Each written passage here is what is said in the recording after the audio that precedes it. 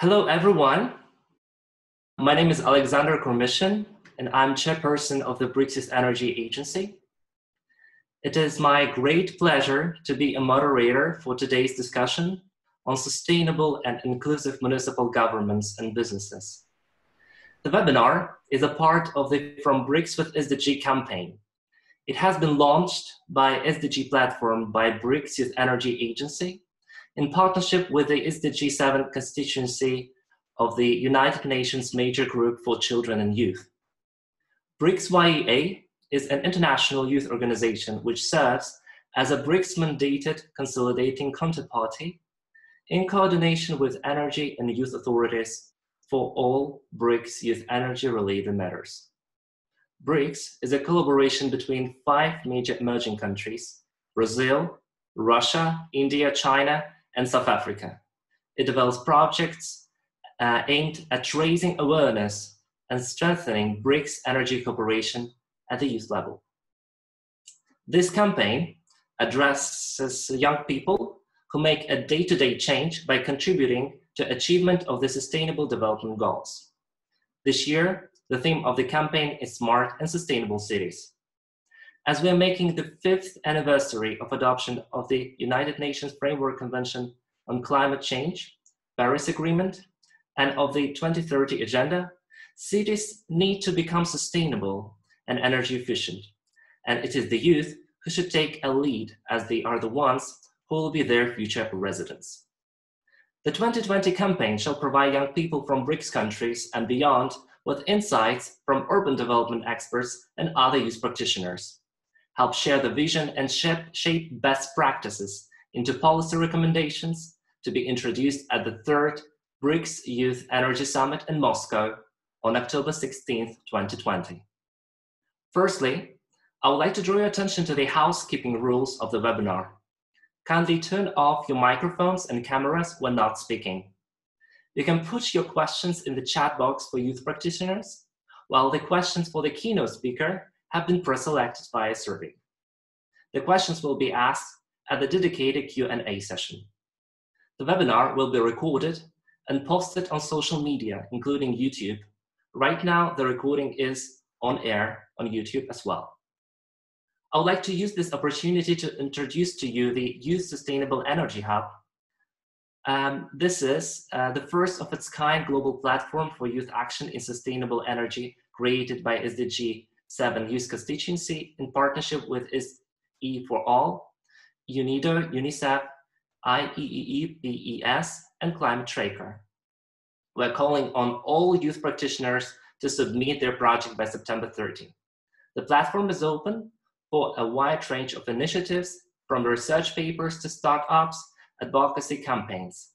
Top 100 submissions will be featured on this global platform and benefit from a support network of the world's leading energy and climate organizations. For more support and information, please visit youthsehub.org. The organizers of the webinar would like to invite young people to virtually participate in the BRICS Energy Agency Summit to take place on October 16, 2020, and the BRICS Festival on Energy Efficiency and Energy Saving Together Brighter on October 10, 2020. More information will be allocated on the BRICS YEA website starting from tomorrow. Moving on, without further ado, I'm pleased to introduce to you the first keynote speaker, His Excellency, Mr. Ilsur Metshin. Mr. Ilsur Metshin has been the head of administration of Kazan since 2006.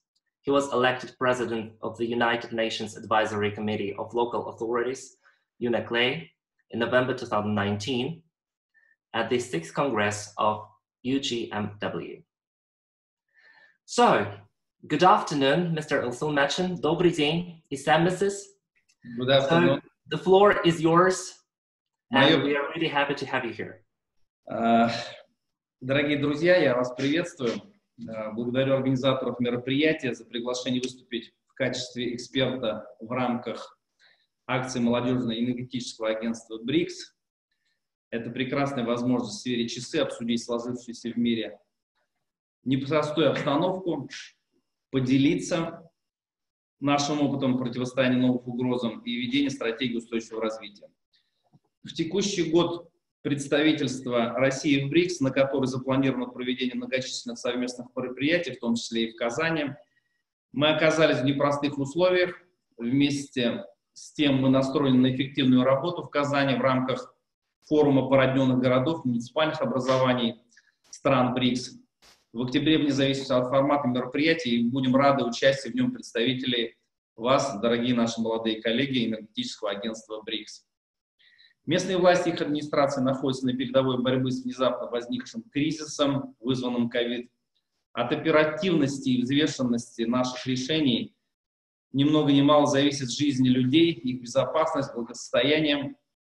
Пандемия изменила глобальный контекст выполнения целей устойчивого развития, в том числе придав концепции умного города новые смыслы.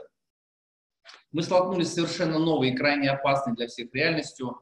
Ограничения, связанные с распространением вируса, стали серьезным испытанием для городской экономики, но безопасность жизни людей – самый высший приоритет. Если раньше под безопасностью мы понимали в первую очередь спокойную и мирную обстановку, соблюдение законов, общественных договоренностей, то в эпоху ковид и пост-ковид акцент сместился на обеспечение санитарной безопасности, создание условий для соблюдения гигиены во избежание угрозы здоровью горожан. И нам всем на протяжении еще долгого времени нужно будет находить пути для адекватного и оперативного решения этих задач. Параллельно необходимо предпринимать серьезные усилия для преодоления экономического кризиса, что требует сконцентрированности и сплоченности на всех уровнях. Во избежание распространения инфекции в республике в городе был введен особый режим. Это потребовало от нас совершенно нестандартных решений.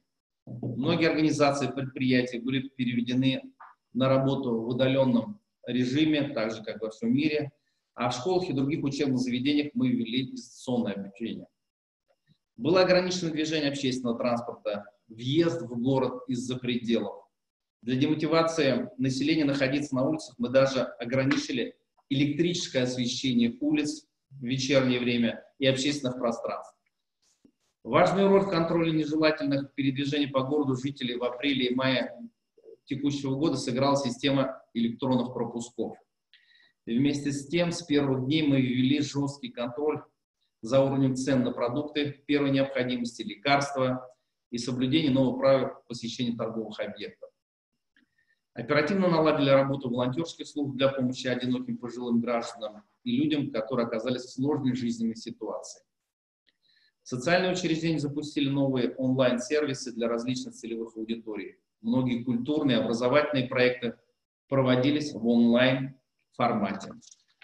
Повседневная проведенная работа по цифровизации муниципальных услуг позволила горожанам продолжать получать их без посещения учреждений. Сильнее всего в городской экономике пострадал малый и средний бизнес, поэтому мы сразу же приняли решение в его поддержку. Мы наложили мораторий на штрафы, отсрочили плату за аренду имущества, земли, установку, эксплуатацию рекламных конструкций. Мы расширили и разрешили бесплатное размещение летних веранд, выделили гранты для представителей самозанятых, перестроили режим работы муниципального паркинга. Эти мероприятия позволили бизнесу сэкономить по предварительным оценкам в совокупности порядка 760 миллионов рублей или в эквиваленте 10 миллионов евро. В ответ бизнес не остался в стороне. Значительное число наших предприятий в самый пик кризиса помогли нуждающимся продуктовыми наборами, медикаментами, средствами гигиены, бесплатным транспортом. Сложившаяся ситуация заставляет нас сосредоточить внимание на новых возможностях, на том, что можно и нужно изменить в современных городах. Особенно в технологическом развитии. Я вижу в этом позитивную сторону текущей ситуации. В этом году мы утвердили программу энергосбережения и повышения энергоэффективности Казани до 2024 года. Создание условий для повышения эффективности использования энергоресурсов становится сейчас одной из приоритетных задач и является залогом конкурентоспособности. В Казани ежегодно проводится работа по реализации энергосберегающих мероприятий. Например, за время реализации предыдущей программы во всех муниципальных учреждениях было установлено новое современное энергоэффективное оборудование и налажен 100% учет потребляемых энергоресурсов. Там, где эти технически возможны и экономически целесообразно, установлены узлы погодного регулирования тепловой энергии, теплообменники с устройством регулирования. В целях продолжения совершенствования системы уличного освещения в городе, которая является значимым социальным фактором, определяющим удовлетворенность населения уровнем жизни, в текущем году планируется реализация энергосервисного контракта систем уличного освещения Казани. Данная работа позволит сэкономить потребление электрической энергии и значительно улучшить его качество. Ежегодно благодаря программам удается существенным образом повысить качество освещения Казани. Предприятия городского хозяйства Казани проводятся энергосберегающие мероприятия. Для реализации энергосберегающих мероприятий мы активно привлекаем бизнес-сообщество. Так, на объектах спорта реализуются энергосервисные контракты по замене старых светильников на светодиодные. Цифры говорят сами за себя. Мы уделяем вопросу света большое внимание, прирастаем количеством светоточек, поскольку вопросы освещения остаются очень актуальными для наших жителей. Отдельно стоит отметить реализацию проекта по переходу на газомоторное топливо. Переход на него отражается и в снижении затрат на само топливо и, конечно же, уменьшении вредных выбросов. Несмотря на более высокую стоимость, газовые автомобили окупаются быстрее дизельных аналогов и приносят больше доход. Наша республика является одним из лидеров в России по количеству приобретенной техники на газомоторном топливе. И всего в Татарстане мы приобрели 1200 транспортных средств. На сегодня это 15% наших пассажирских перевозок. Несмотря на большую проделанную работу, нужно отметить, что применение любых энергосберегающих технологий, как правило, сопряжено с высоким уровнем культуры потребления и экологического сознания населения. Жители самых продвинутых с точки зрения энергетики городов мира с детства приучаются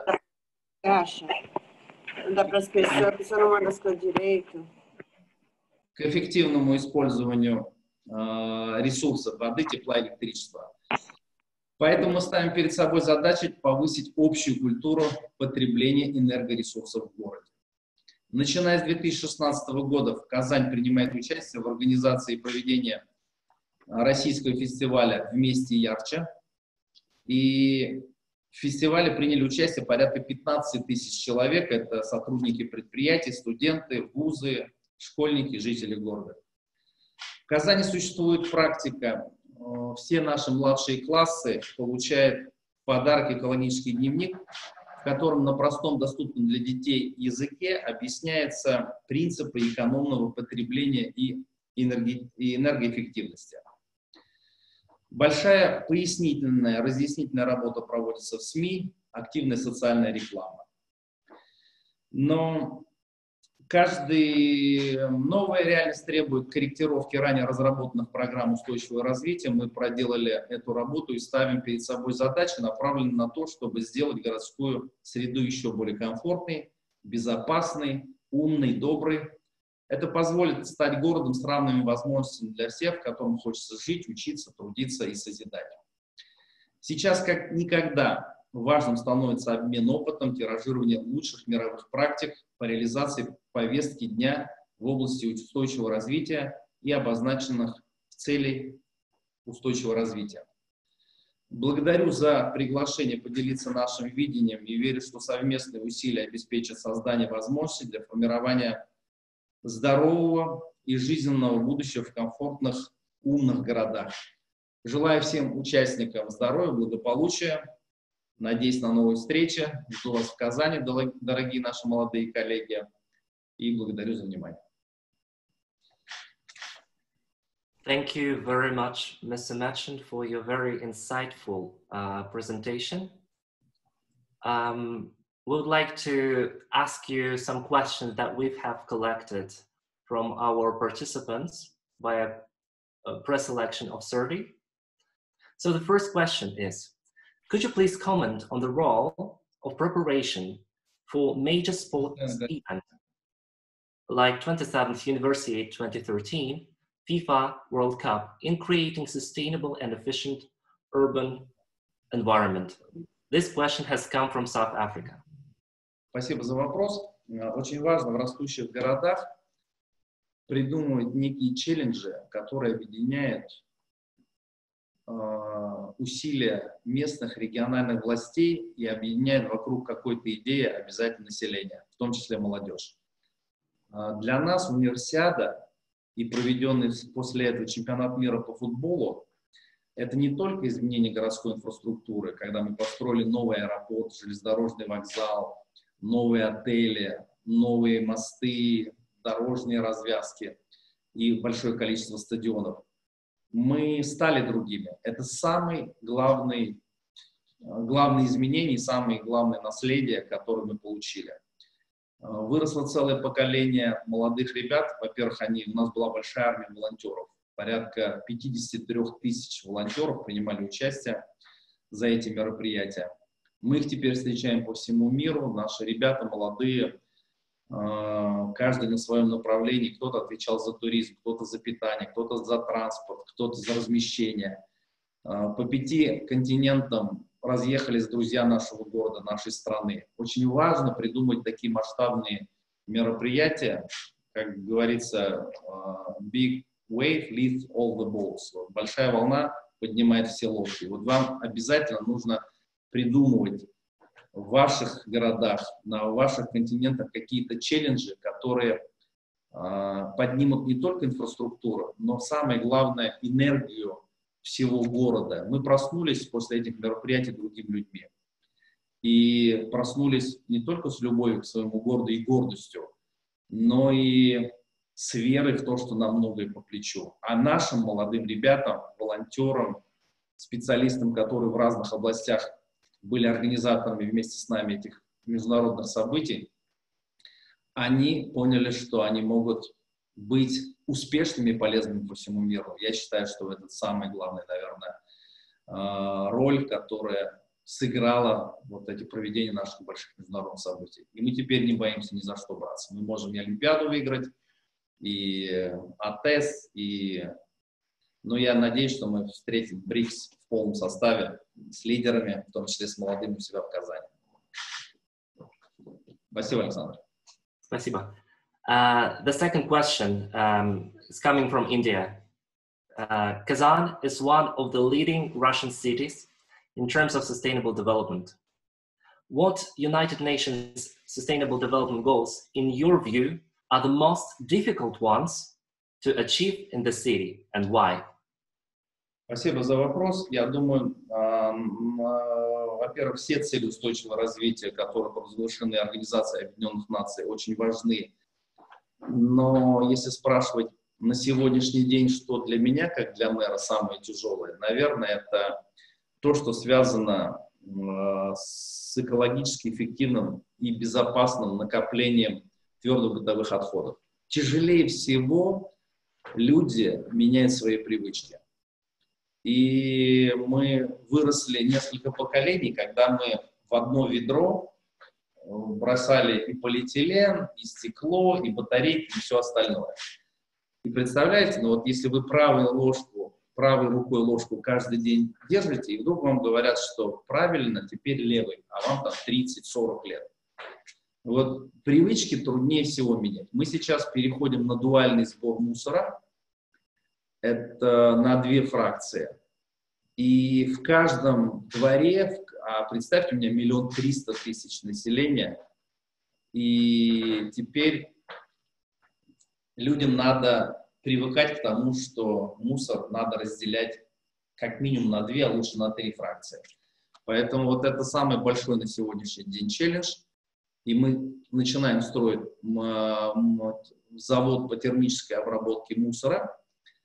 Мы хотим перейти уже в ближайшие годы на нулевое захоронение и тем самым стать в ряд тех городов в мире, которые побороли этот вопрос. Поэтому спасибо нашей индийской коллеге за этот вопрос. И если спрашивать, вот номер 1 у меня на сегодняшней краткосрочной задаче, это 2-3 года, наверное, ближайших, это из тех целей ООН, которые цели устойчивого развития, вот этот вопрос. Но я надеюсь, мы победим. Спасибо большое. The other question comes from China, Beijing. In order to make a positive change, the position of mayor implies leading. By example, personally, have you changed anything in your lifestyle so as to encourage other city residents to follow? Но начнем с того, что нормальный человек продолжает меняться в течение всей жизни, и учиться, и меняться. Но так, чтобы быть, мэр вообще должен быть показательным во всем. И Казань сохраняет естественный прирост. Мы один из динамично развивающихся городов, и у нас количество рождающихся детей, в среднем на 50% естественный прирост превышает убыль. И в этом плане я один из примеров. У меня 4 детей, поэтому я подаю своим и вам, молодые люди, все, кто сегодня нас слушает. Берите пример с меня и с моей супруги. У нас 4 детей. Поднимите руку, у кого больше. Вот, поэтому, и, конечно, здоровый образ жизни. Если еще 10 лет назад в Казани только 18,7% занималось ежедневно спортом, вели здоровый образ жизни, то этот год мы начали с цифрой, которой я очень горжусь. Уже 50% жителей моего любимого города Казань занимаются ежедневно спортом, ведут активный спортивный образ жизни, и я в том числе являюсь в этом плане примером. Я еженедельно играю или в хоккей, или в футбол, в том числе за команду ветеранов, в свободное от работы, естественное время. И в целом стараюсь поддерживать себя в такой спортивной форме, чтобы походить на свою молодую столицу. Надеюсь, у меня это получается. Yes, this is really great. That's all for the questions for today. And taking into consideration your schedule, we all would like to thank you for your being here. I would like to inform you that after you, we have a representative of the São Paulo Mayor's Hall, and also a representative of the Moscow Agency of Innovations. After that, we will have policy recommendations which will be presented at the BRICS YEA Summit, the BRICS Youth Energy Agency Summit, and also the BRICS Forum of Municipalities in St. Petersburg. So the second speaker, his name is Bruce Roberto Scheidl Campos. He's from Brazil.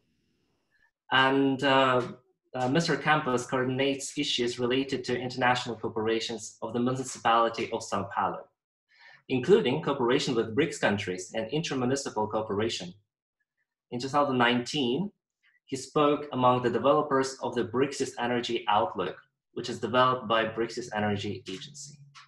His team was recognized as the best and was awarded by the Minister of Energy of the Russian Federation and the Minister of Science and Higher Education of the Russian Federation. He was a member of the organizing committee of the 21st Economic Week, Regional Economy and Sustainable Development at the State University of Londrina, Brazil. He was a member of the organizing committee of the development of the BRICS Journey 2018 at the University of São Paulo. Besides, he was co-organized the UNICEF UNICAM POC-SP Research Symposium on. Bruce, it's very great to see you here today. And the floor is yours for your presentation. You are free to switch it on, and welcome.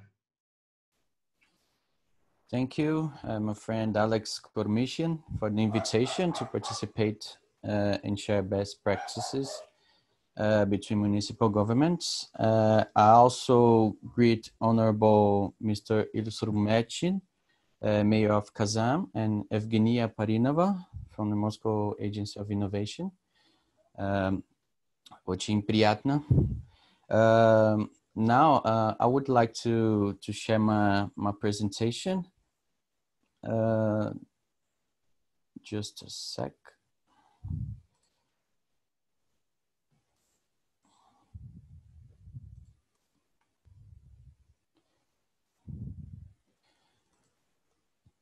Well, First, I would like to introduce some numbers of São Paulo. The city has a population of 12 million people, and its metropolitan area has more than 21 million. The city alone is responsible for 10% of Brazilian GDP, which is about $126.5 billion. The city is Brazil's economic and financial center and the largest city of Latin America and South Hemisphere. The service sector is responsible for 70% of the formal jobs in the city, which is about 3.4 million people out of a total workforce of about 4.9 million workers. The increasing role of the municipal government in global challenges increase our responsibility in inserting local demands in the international agenda and global governance mechanisms. The 11th SDG consists on making cities and human settlements inclusive, safe, resilient, and sustainable. The sustainable development perpasses the local decision-making, and therefore the municipal government become key actors for its implementation. São Paulo is part of it and has intensified its actions towards sustainable development. Currently, the city is institutionally committed in reducing greenhouse gas emissions. Its several policy guidelines towards these goals, such as the goals program that contemplates the priorities of the municipal management based on the government plan of the elected mayor and the strategic master plan. Another institutional instrument is the pluriannual plan, the PPA, that is also linked to the sustainable development goals. It is the central budget planning instrument. The PPA aims to provide transparency in the application of resources and the results obtained during the administration. In 2008, the 2030 Agenda was ratified by the City Council as a guideline for São Paulo's public policies by the Municipal Program for an Implementation of 2030 Agenda for the Sustainable Development of the United Nations. Additionally, it determines the creation of the Municipal Commission for Sustainable Development. It is a deliberative body with the participation of the civil society for decision-making in public policies related to this agenda. Its mission is to elaborate the action plan for the implementation of the 2030 Agenda for Sustainable Development. Consequently, São Paulo becomes a world reference in municipalization of the UN objectives for sustainability. The next slides concerns the city policies in the institutional dimension.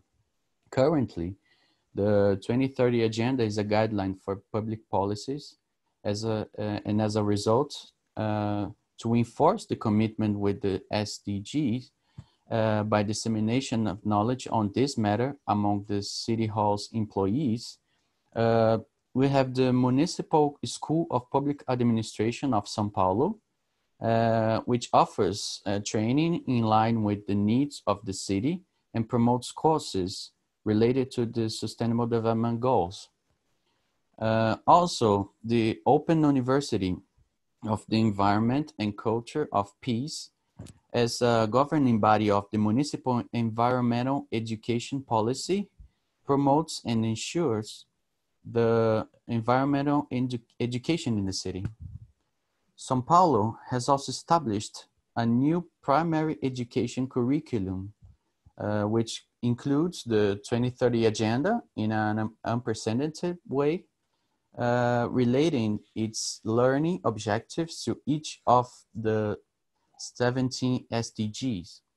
Every document of the municipal school system is linked to the SDGs.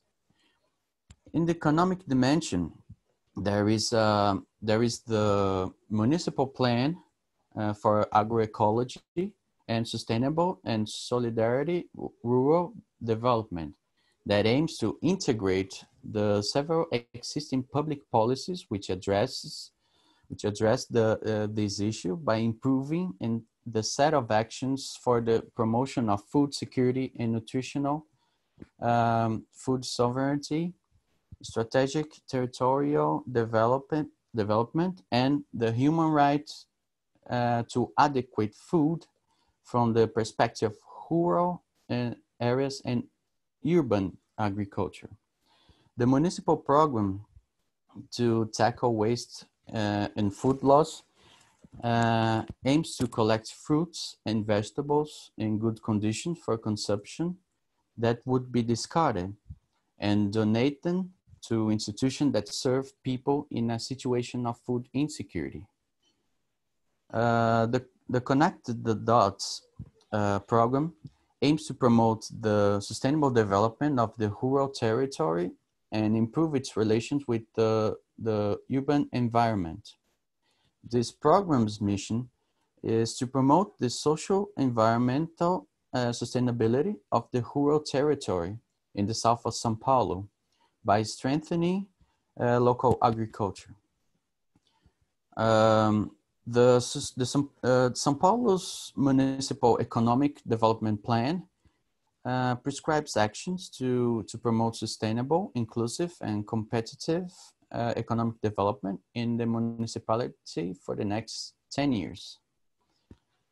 The local economic development program is part of a strategy to promote the creation of jobs and income, considering the vocations of the territory and stimulating the creation of productive chains in less privileged regions of São Paulo.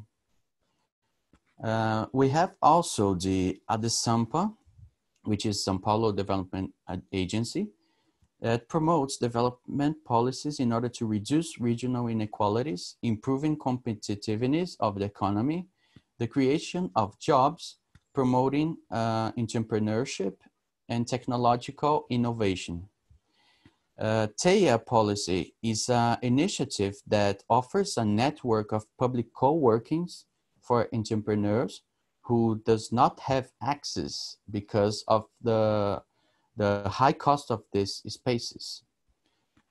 The Mais Mulheres program, which means More Women program, aims to promote the development of social, emotional, and entrepreneurial skills through the female empowerment for women from regions of great social vulnerability who are entrepreneurs and want to improve their business.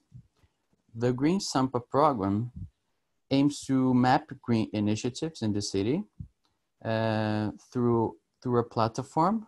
The entrepreneurs can register his startup and presents the technological solutions that can contribute to the city's programs. It works as a map of green technology in the city.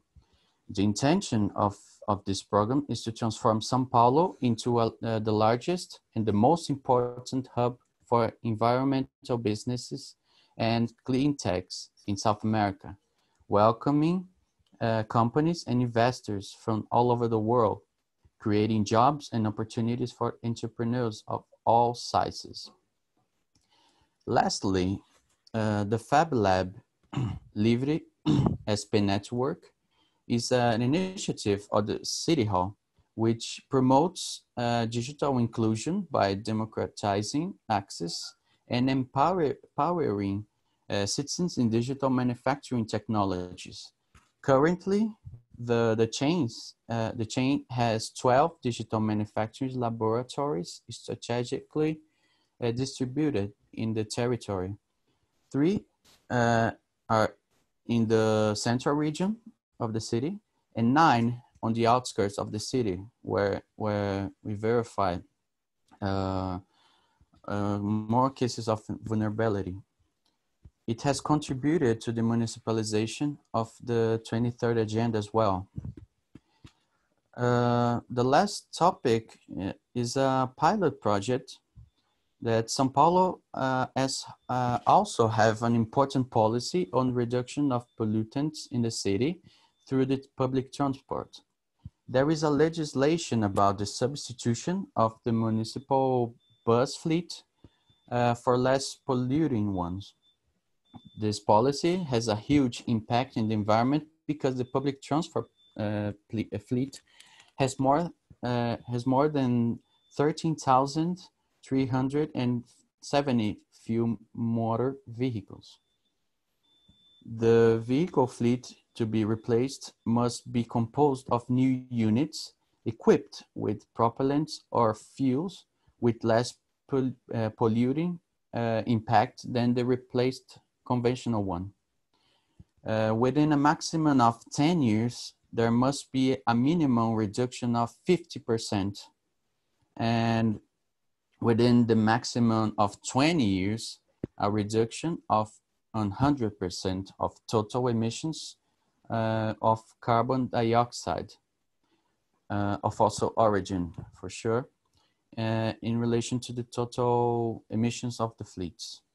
In this concern, currently, there is a pilot project of with 18 electric buses, 100% battery buses that are being used in the public transport system to test the viability of these vehicles in the city. It is actually a pioneer project in Brazil. Now, the last part is concerning the international cooperation with BRICS countries at bilateral levels. With China, we have a cooperation with the city of Shanghai, which is the sister city of São Paulo since 1988. And we conduct several cooperation projects in culture, education, and business. And also with Russia, we've had recently educational exchange with receiving delegations here in São Paulo, and also a Brazilian delegation to Moscow to participate in the International Educational Week in 2019. And with India, we have projects of promotion of yoga classes for the population and students in the public educational system. Also, what's next? It is mandatory that BRICS municipalities to cooperate and increase the interaction through several means of cooperation and exchanging, like exchanging experiences and celebrating international agreements and sharing common problems and solutions.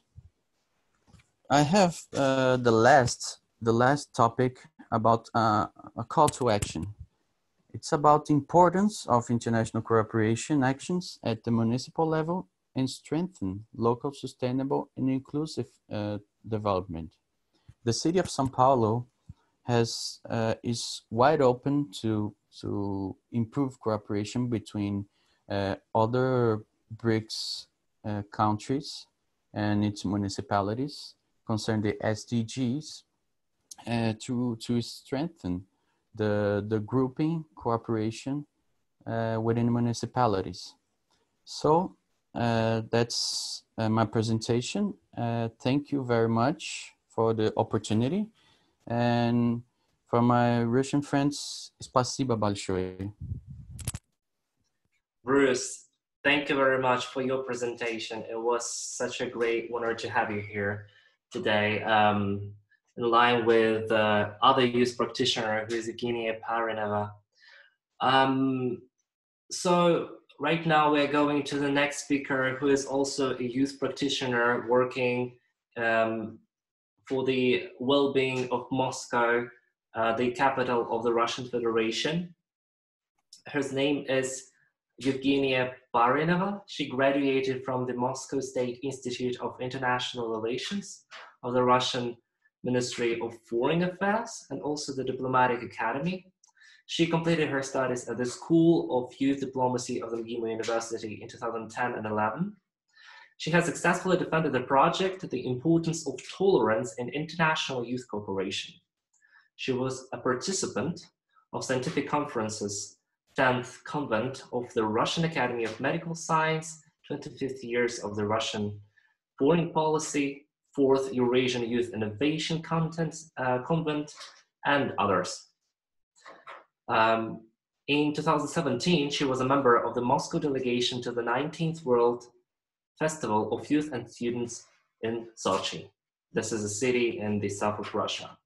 Currently, she holds the position of the head of division in the Moscow Agency of Innovations.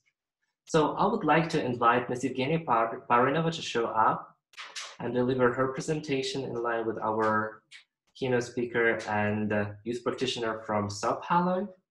The floor is yours, Evgenia. Thank you very much. Thank you very much for inviting me to act as a speaker. I'm very happy to be with you today, and I hope that my practice will help you in the future. I will show my presentation first.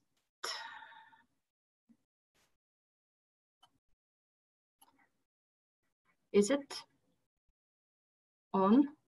It's visible. Yeah, thank you.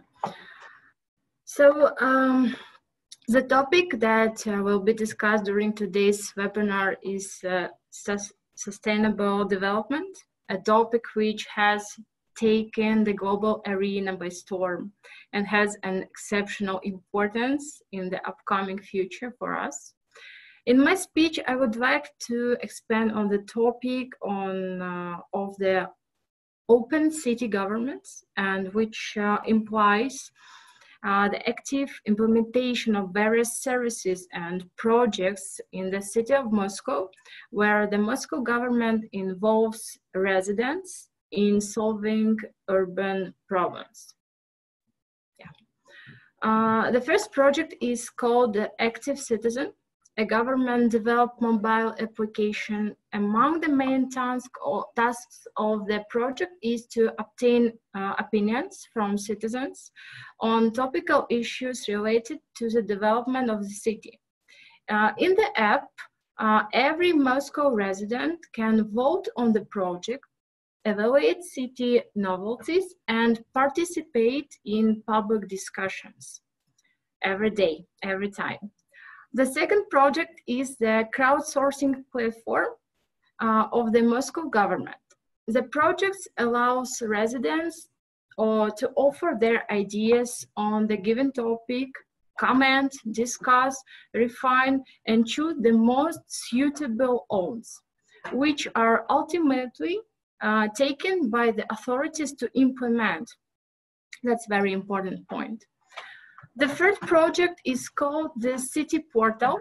On this portal, each resident can describe any problem related to the urban economy, after which the City Council aims to eliminate the issue. It is possible not only to describe the problem and attach a photo, but also to see the end result. So the second part of my speech, I would like it is dedicated to my current employment and our projects. I work at the Moscow Innovation Agency, which has been founded to support companies engaged in innovation and technology only. It has a direct correlation to the development level of the smart city.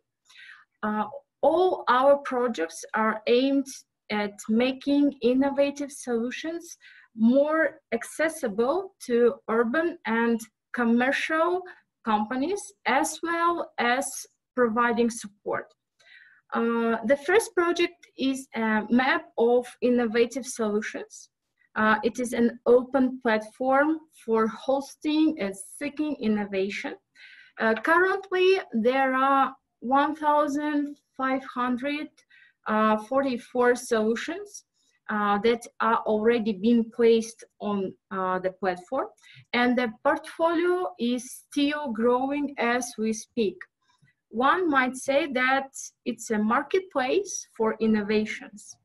The second project is the pilot testing program.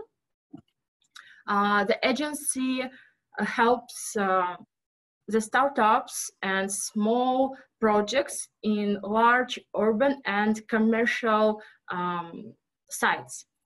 Furthermore, if the solution proves to have potential, the agency agrees to pilot this solution. The service is free for all parts. This is a great opportunity to get early feedback from prospective buyers and market experts about your product. The third project and the final one here is Future Tech. Our team have created a large crowdsourcing platform for startups and small businesses, where they can ask specialists for help on any issue and get solutions, thereby finishing their product to perfection. Or it also creates the means to finding a new team member with a more diverse background, for example. We always try to generate new projects to support innovative solutions. We involve students and citizens to our projects. I hope that my practice will help you and you will find something interesting for you, and maybe you can make your own project, but very close to us, and we can cooperate and help and give everything we have in our mind and in our practice. Thank you.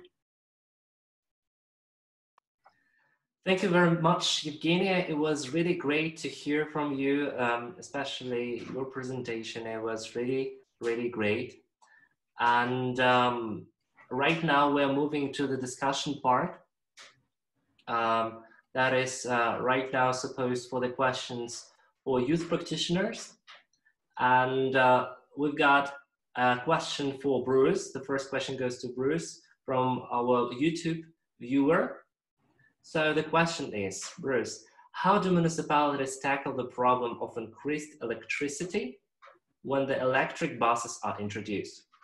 And how can municipalities say that e-buses are a sustainable transport if the electricity to charge them often comes from unsustainable sources of energy? What do you think about that?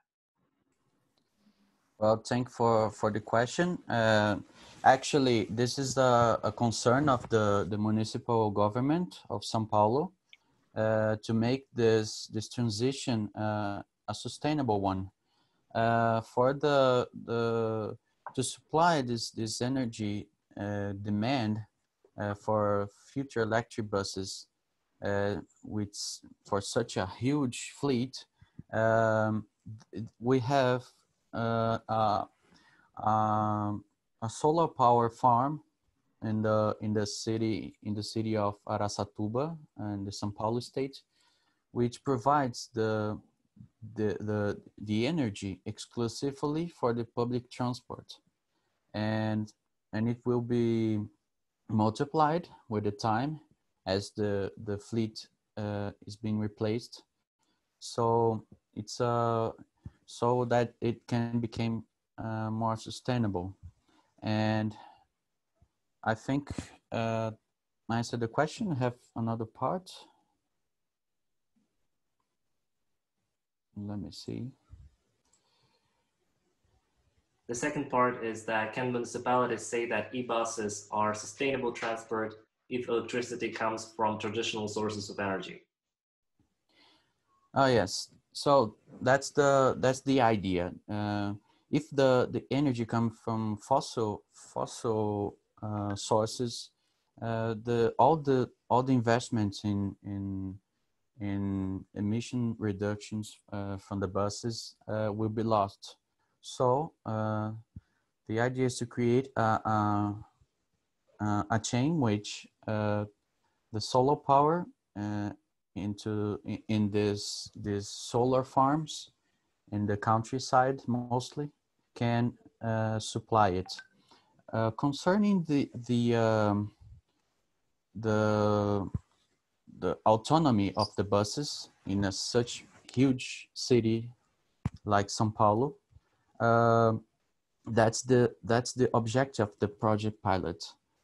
The autonomy of each bus is around 250 kilometers, and it is quite adapted to the buses line in São Paulo.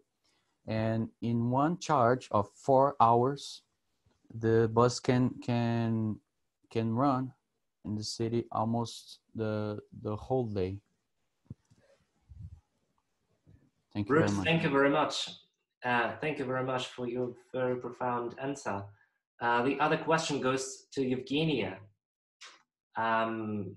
Evgenia, could you please answer it? How can a student energy project qualify to be chosen and supported by your municipality?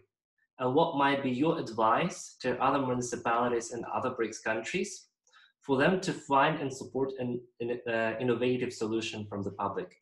What do you think about that?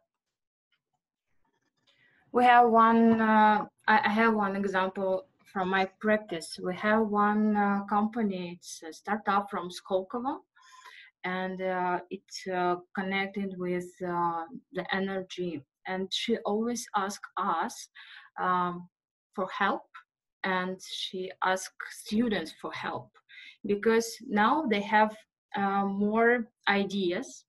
They can make some solutions easily, and that's why I think that students should be involved in each type, in each process.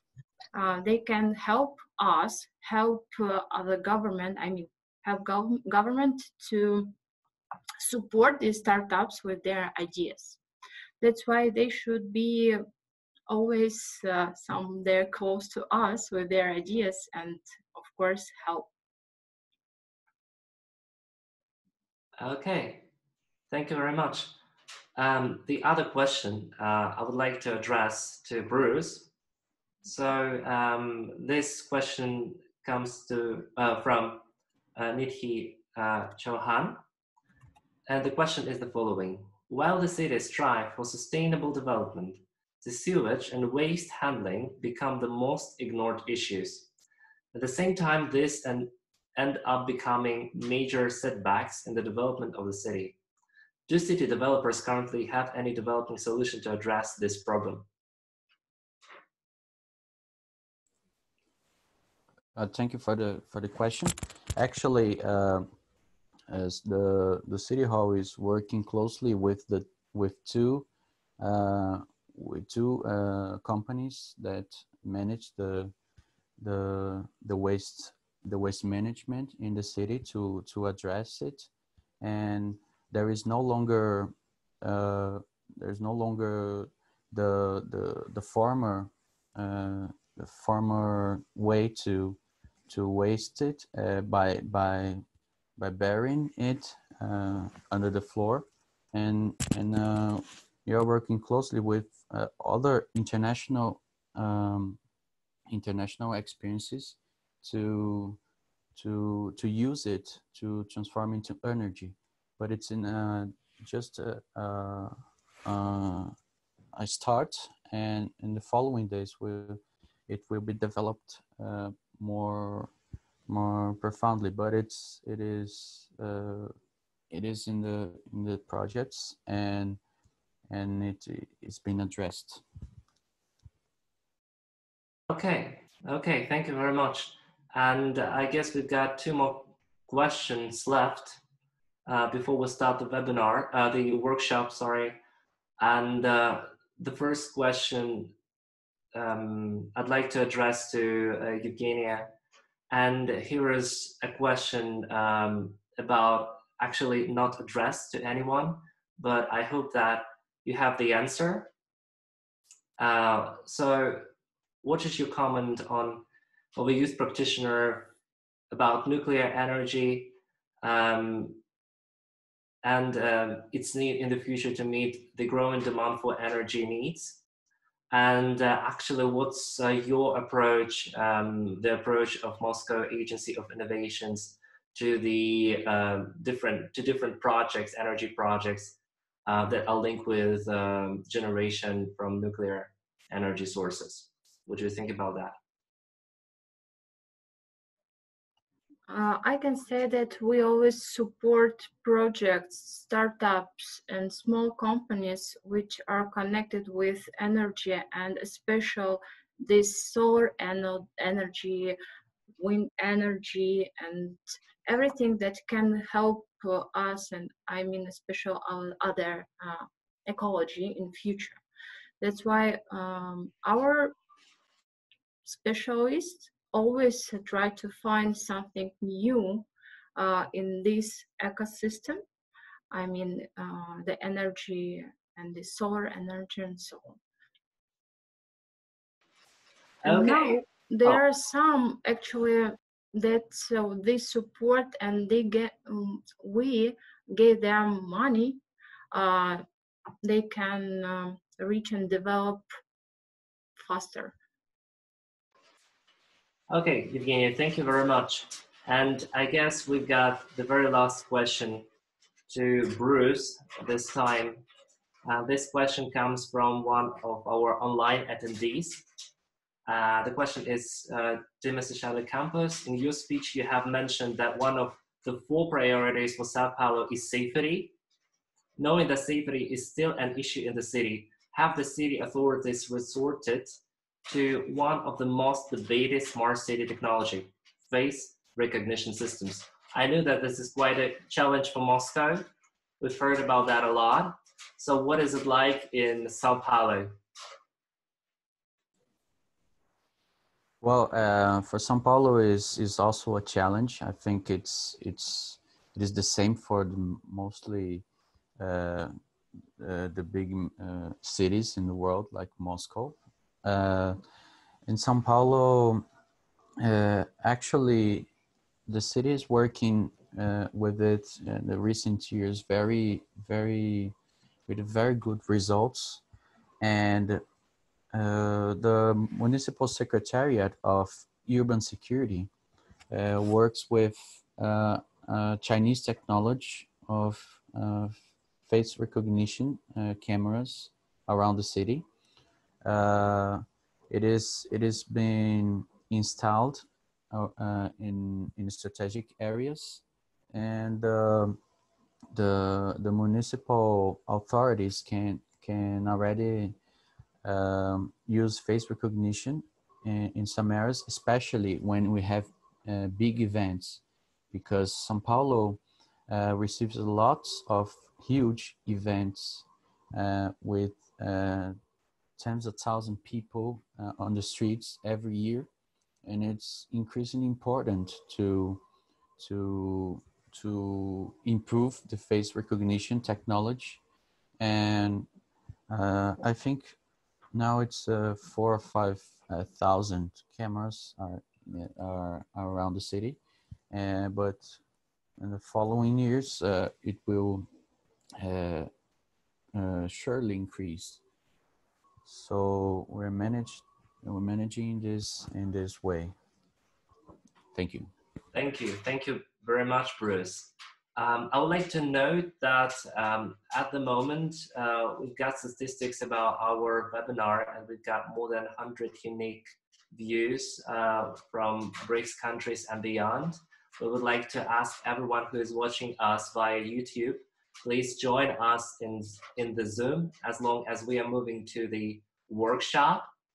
Once again, I would like to thank our keynote speaker, Mr. Ilsur Metshin, and also our youth practitioners, Mr. Bruce Campus, Scheidl, and also Evgenia Parinova, for being with us today and sharing their best practices of their cities.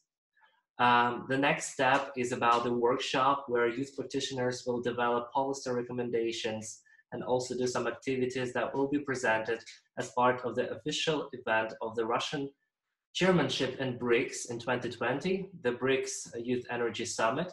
And also the outcomes of this campaign 2020 will be delivered at the BRICS Forum of Municipalities in St. Petersburg in November. So thank you very much. Everyone is free to stay in this room as long as the workshop will be right here. And I would like to give a word to my assistant, Chairperson, Mr.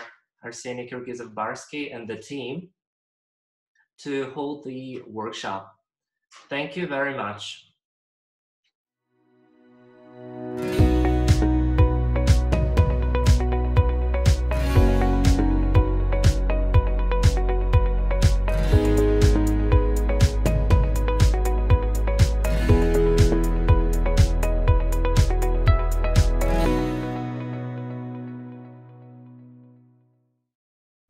Thank you very much, Alexander.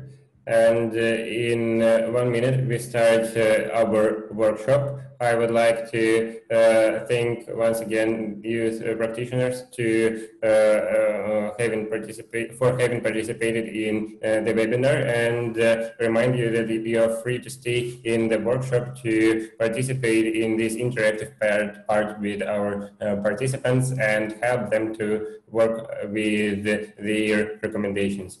And I would like to give the word to Vadim Kuznetsov, who is going to lead this workshop, and it is going to be a more an interactive part where you will be able to give your proposals or ask or discuss the questions that haven't been asked during the webinar and share your ideas on the topic. So Vadim, the floor is yours. Thank you, Arseniy. I would like to greet on my behalf everyone in this chamber, and also all the viewers on YouTube who are watching our live stream. It is my greatest pleasure to announce that the workshop is open. And first of all, I would like to give some clarifications on what procedure we are going to adhere to.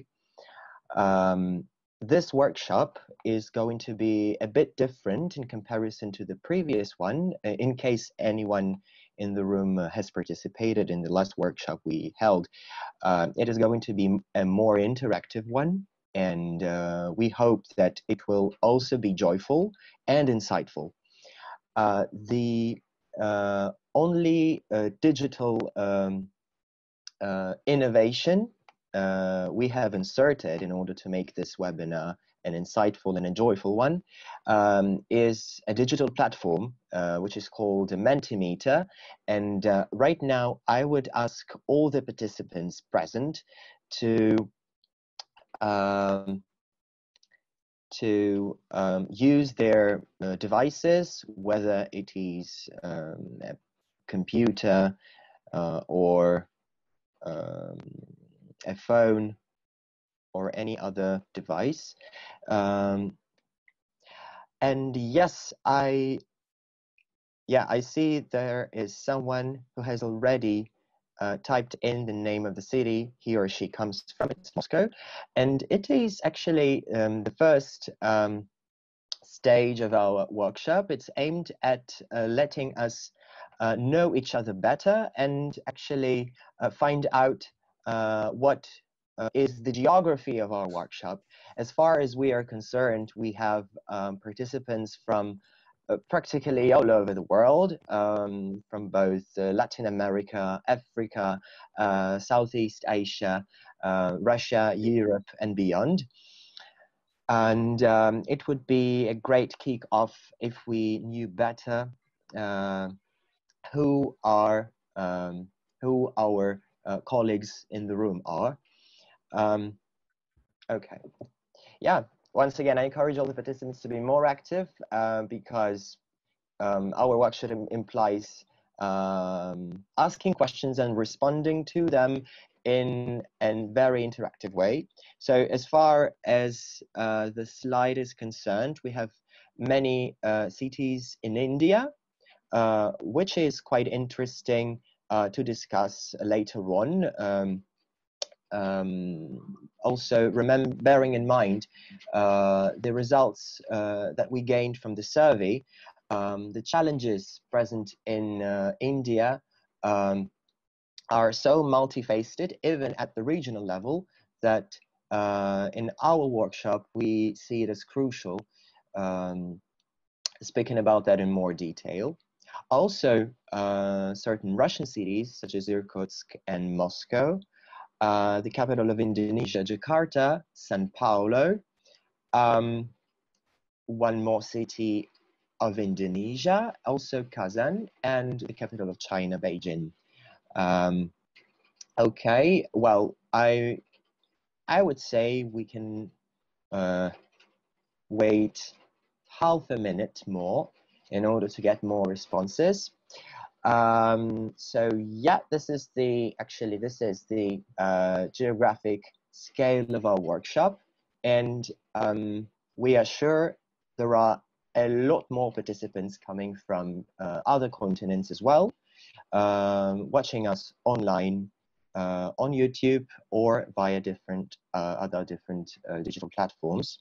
Okay, so this was actually not a task, but rather an introductory part, and we are moving to the next slide, which will again require your participation. So please do not type anything yet.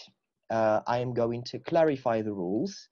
There is a question: what notions do you associate with a sustainable and inclusive municipal government? So what we would ask you to do is not just think of any notion that comes to your mind. And I'm not going to give any examples, just to keep it frank, so that the ideas will be only yours. So yeah, it is not that much about giving any association that comes to your mind, but rather trying to guess what notions would come to the mind of the majority in the room. So now I would give you 1 minute or so in order for you to think of the most widespread notion, or a number of notions. You are not limited in typing in notions via Mentimeter. You can see it on your device if you are connected right now. So please think of the most widespread notions which might be associated with a sustainable and inclusive municipal government. What would your colleagues in the chamber say if we, for example, if we met offline, if we met at some venue and had a live discussion? So electric public transport, electric cars and superchargers, an interesting point. Also, one more advice, if you permit. Do not, so right now, the more time goes, the more answers will be appearing on the screen, but please do not focus on them as they have been proposed by someone else. Just try to keep in mind that in a live format, it would not be that obvious.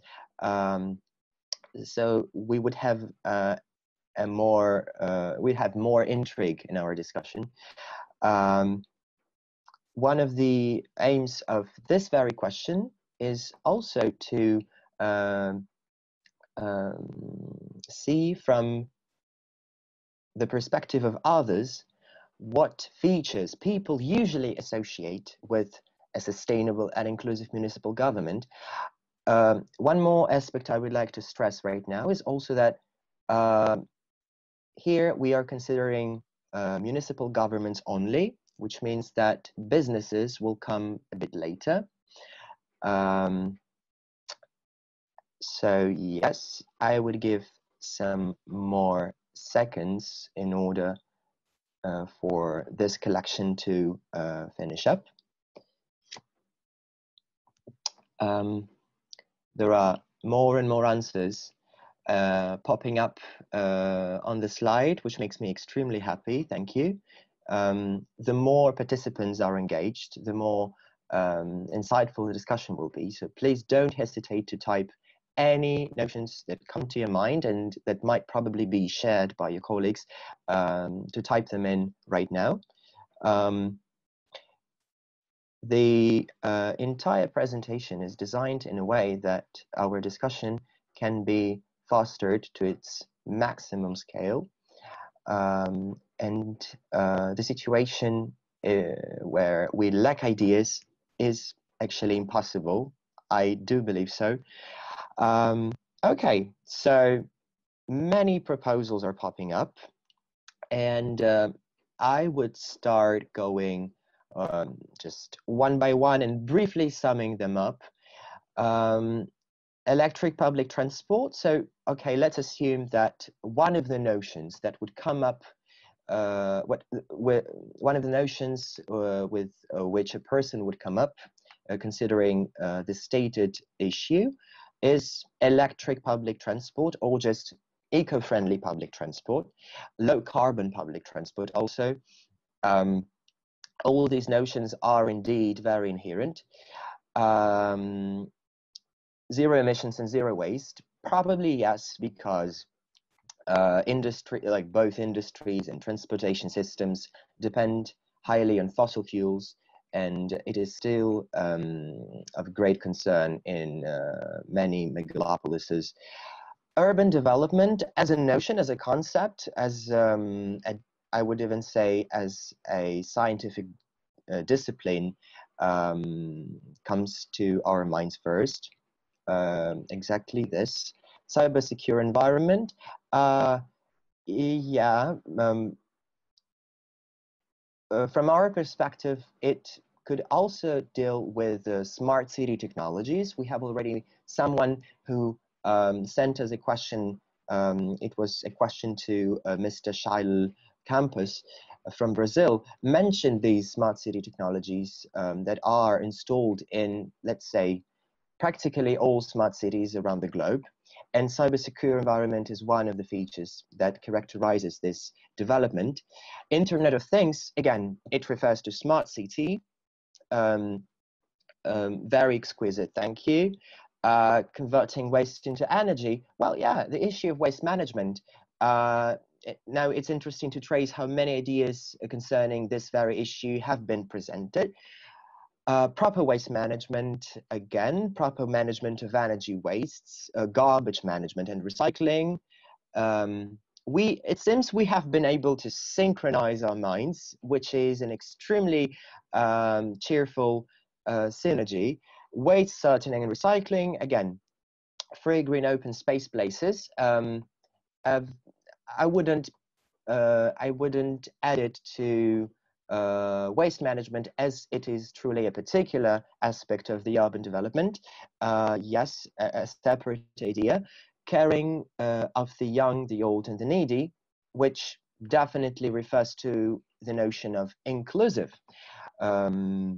Waste sorting and recycling, sustainable lifestyle, and education about SDGs and sustainable development in primary schools. Let's assume it is more about linking these type of notions to raising awareness and educating people. Events for engagement of the whole population, working, yeah, again, raising awareness and working with communities. Yeah, thank you. So right now, I would invite my colleague Arseny. Would stop sharing the screen for a while in order to give some little space for a live discussion on the notions presented. So Arseny, please, you have the floor. Thank you very much, Vadim. And I would like to switch to our second aspect of the workshop, and particularly the presentation of the survey results, which have been collected via the survey form. We are still receiving the answers, and I would like to thank all those participated in the survey for their contribution. I will now share the screen for maybe 2 or 5 minutes to let Vadim prepare next intervention, and I'll show you the results of the survey we have. I hope you see them now. Here they are. The survey results. They can also be found in the email that has been sent to all those registered for the webinar and workshop. So I hope you find the link there, and I'll give you one more link on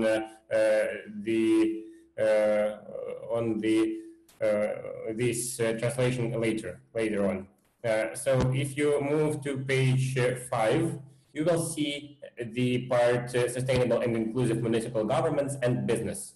This part is the one dedicated to today's discussion, and here we have a lot of very meaningful contributions from our participants, and I will give you the insight of some of them. Here there are 15 contributions from 15 unique participants, and there are also some innovative solutions and best practices our participants have shared. And I have here, first of all, Indonesian participant. He proposes to implement the obligation to develop environmentally friendly industries. Government finance is focused on supporting the acceleration of environmentally friendly industries and supporting changes in types of businesses that are more environmentally friendly. Olga Kuzikova from Irkutsk, Russian Federation, suggested to support non-profit organizations adequate region representation in federal parliament. Then contribution from Mexico, implement a guide service for the choice of household appliances according to the characteristics and budgets. Reassess the energy subsidy policy in order not to underestimate its cost and impacts. From Uganda, the government should cut on taxes on products made in Uganda to enable youth to establish their startups. Then the contribution from Nigeria. Local governments should be used as agents in the environmental management system in terms of ensuring businesses and comply with numerous sustainable environmental directives. The government should promote innovative business models in order to enhance consumer demand for sustainability. And then the contribution from Brazil, promote gardening spaces in public and private businesses and government, also increase number of public parks. The one from Indonesia, Jakarta. Jakarta is a city that is the center of government and economy. This makes for great development, but does not really pay attention to natural resources. Things that are now being considered are how to build a green open space in the city, reduce the construction of new buildings, and use public facilities. So now let's move on to the presentation of Vadim back, and we will continue with these contributions via the survey form later. I give the floor to Vadim. The floor is yours. Okay, thank you, Arseny. And now, as suggested in the very beginning, I kindly ask you to follow the example of the second slide and provide your notions that might come up, you might come up with regarding sustainable and inclusive business. Let us also bear in mind that governments and businesses sometimes find themselves on different sides of the social context, which means that their interests do not necessarily coincide, and that actions taken by municipalities at the local level or by regional entities at their respective level, or even by the national governments, might be both beneficial or quite harmful for businesses, and it also works both ways. Unfortunately, recently we have been we have witnessed certain cases when the environment was harshly detrimented by the climate change, as well as certain mistakes in business management, and all this drives us to certain maybe insights that sustainable and inclusive business and its role in ensuring that the sustainable development itself is possible and is going on is somewhat different in comparison to that of the government. Unfortunately, there are still no notions on this slide. I wonder what the problem is. Oh yeah, great. The first two ones are already here. I would ask you, dear participants, to be a bit more swift with proposing the notions here, as we are unfortunately limited in time, and we still have some other very interactive slides to discuss with you. It is not going to be all about notions and associations. It is just the beginning. So in order to succeed, we need to keep our timing within limits, unfortunately. Okay, so let us look at the notions having been sent. The one that considers the environmental impacts. So yes, it might refer to responsibility in a way. Even responsibility towards the society where this business actually has a right to get revenue. Creation of local level forums for the small level trades. An interesting point, which probably means that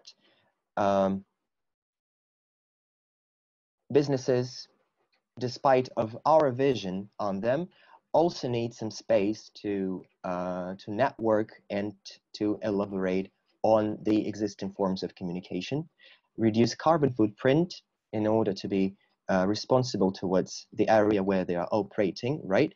Green public areas and offices.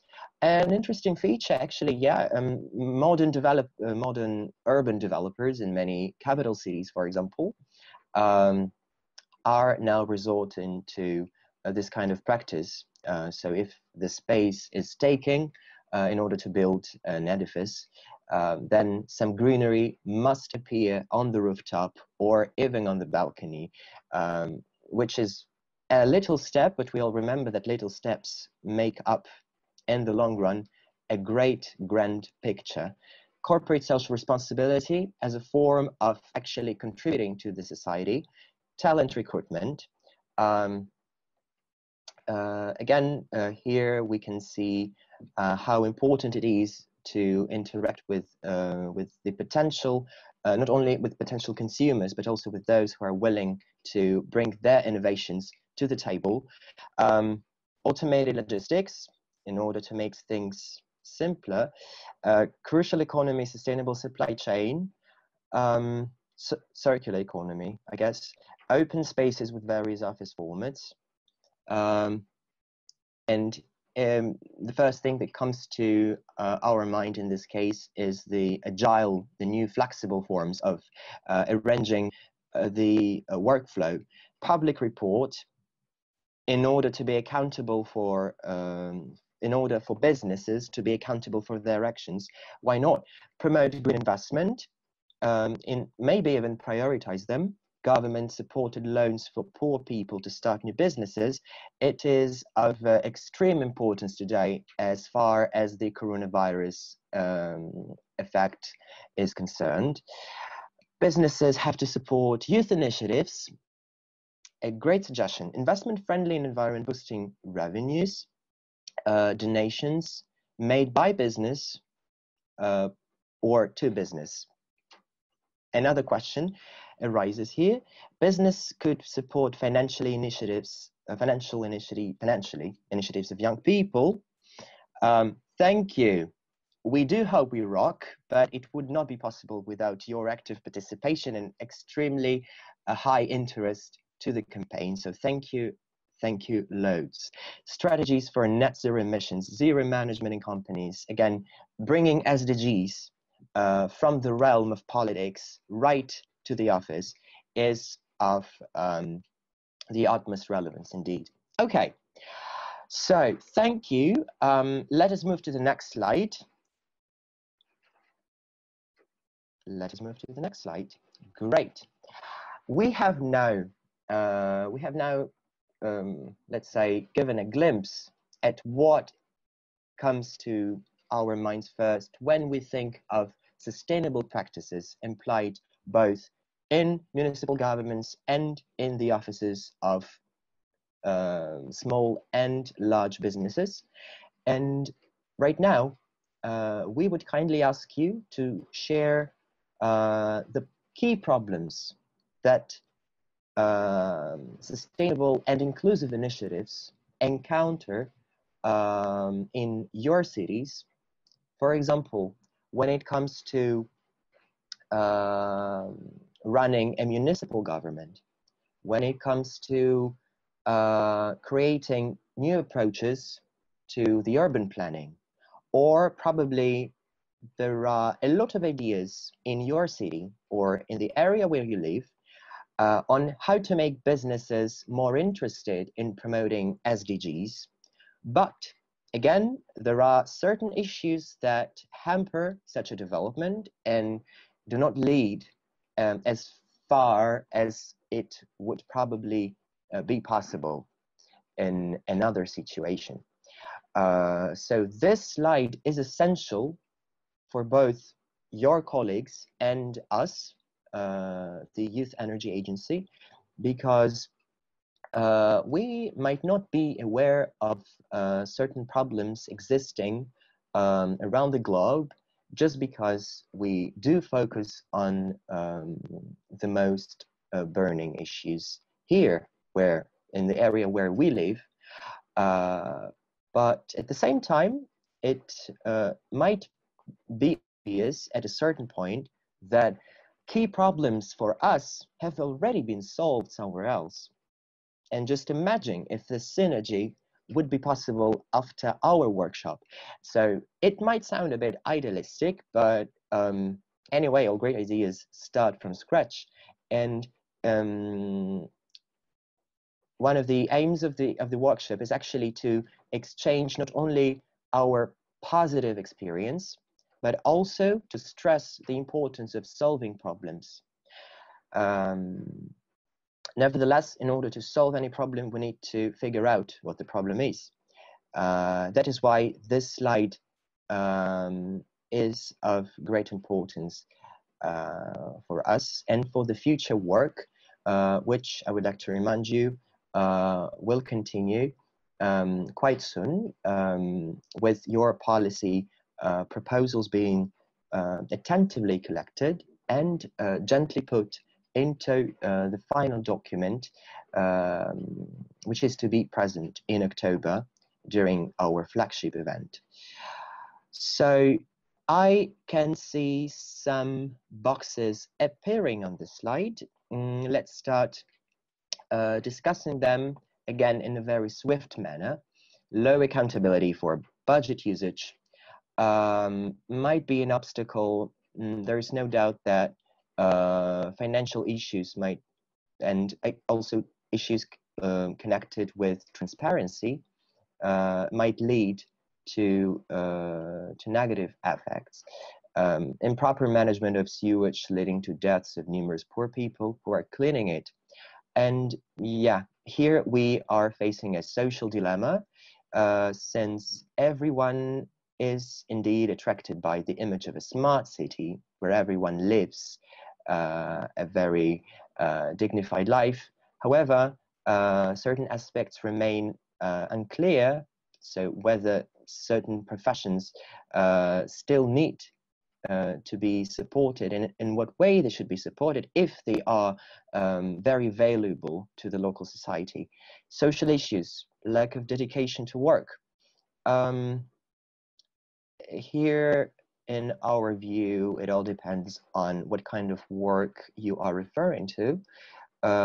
Yet, anyway, if, let's take, for example, volunteers. If social activists are not that active, and if they lose, and if, let's say, the government, the local authorities, or businesses residing in these areas lose credibility in the eyes of local activists, they might really be discouraged from continuing their work. Air quality and crowd streams in Beijing. Again, environmental crisis, unfortunately, has hit us harshly, and we are doomed to face new challenges in the years to come. For Beijing, it might probably be one of the largest issues, one of the most burning ones, that of air quality. But Beijing is not alone, unfortunately, in this struggle. Outdated infrastructure, policy, market education awareness, a very brief remark, but a very speaking one. Accountability, courage, and attitude to do. Moscow, traffic jams, we need better logistics. I can relate because I reside in the city of Moscow. Baikal law, legal system, contradiction regarding national park borders. Using the privilege of residing in the same country, I might guess it refers to the new series of laws adopted quite recently, and they refer to the wood management, to the forestry. Again, here we have to face the social dilemma, the infamous one, when on one side we have the interests of businessmen, sometimes local governments, and on the other hand, there are issues related to sustainability and environment. Low development of green energy suppliers, companies that offer their services and green energy devices, solar panels, wind farms, for example, for citizens, and low support for such companies from municipal governments. Indeed, it might not be always on among the priorities in the agenda for local governments. It also very much depends on what geographical area we are speaking about, since solar panels and wind farms might be an option for a very robust and urbanized area in the global south, whereas in the Arctic, it might be quite a challenging decision. So again, we are facing the policy issues here, and right now I would suggest picking any of these problems and letting the person who has typed it in the floor in order to, in 1 minute or two, elaborate on that in order to explain to the global public why this problem is of great concern for him or her. So if there are any volunteers, please let us know in the chat. Please type that you are willing to speak about the problem you have stressed, and we will give you the floor. By the way, Vadim, I would like to let you know that in the chat we have one more contribution from a participant. There was confusion that we were not able to answer to the last question twice or 3 times as for the previous one. That is why they wrote this contribution in the chat. And there is also someone who would like to speak as well. Okay. So, Arseny, is there anyone willing to speak on the problem? Yes, I see Athman Tan would like to speak, and Nithi has typed the question in the chat. Okay, so let us give the floor to one of the participants. Athman Tan, you can. Yes. You can make your contribution. Okay. Can I speak now? Yes, we can hear you. Okay, fine. Thank you for this wonderful opportunity. I thank BRICS Youth Energy Agency and Arseni and youth practitioner Ilsur Metshin sir for this wonderful event. And I was the one who raised the issue of improper management of sewage like that, because in India a lot of people are dying, like hundreds of people have been died because of the sewage management, because there is no proper method to sewage management in India till I see.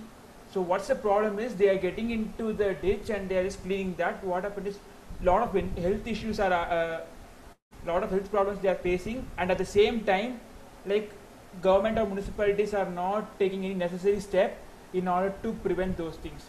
So I consider that problem is like very essential problem, because a group of people is only cleaning that, and it's the world's most horrible thing is that human's waste is cleaned by another human like that. That's what I believe. So they are facing a lot of discrimination, humiliation, at the same time health issues.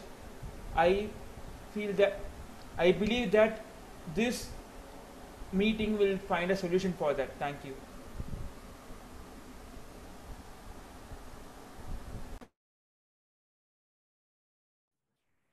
Thank you very much, Athman Tan, for your contribution. We see this problem as a pressing issue for some of the BRICS countries. I believe that some cities in China and Russia that are lower developed have also some problems with this. From my city, for example, Irkutsk, in Siberia, Russia, I can give you one input. We have an area in our city which has this present issue. Anytime you come there, you see that this problem has not been solved, and the years are going, but the problem is not going anywhere. For one more contribution here, there is a contribution from Nithi, who said that generally governments and businesses in some of the municipalities in BRICS countries are very conservative and orthodox about input of new ideas, and is for us to change this stagnant attitude, he says. We can, I believe, share this point of view.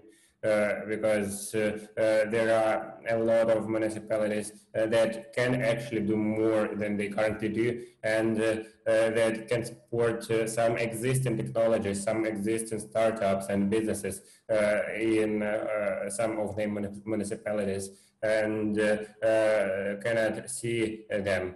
And Nithi would like to give an input as well. Nithi, the floor is yours.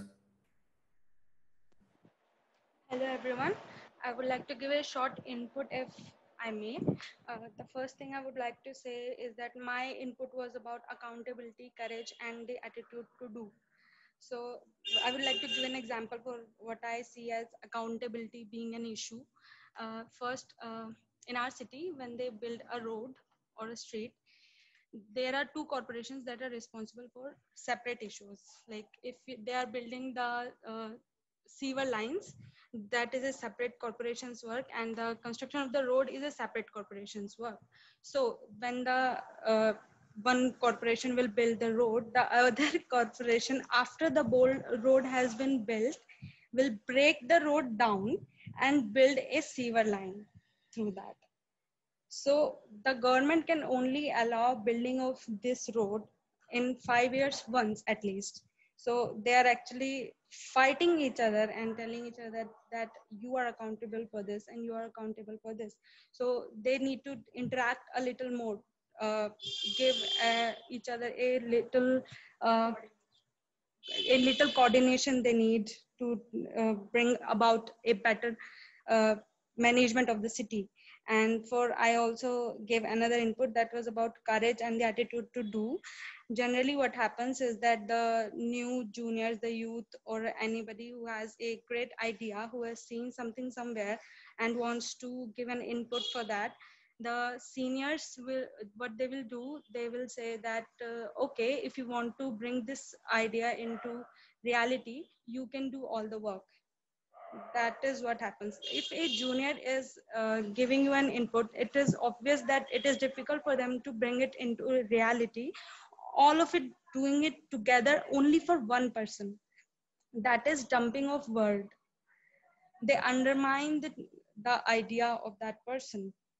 And thus, because one person is doing all the work, it gets much more difficult for them to bring it into reality. And in the end, the attitude to do gets a little behind in our generation. Thank you. Thank you very much, Nidhi. And I would like to ask Vadim to take the floor now. Continue. Yes, thank you, Arseni, and I would like to thank our participants for being so driven by the ideas that they believe are right.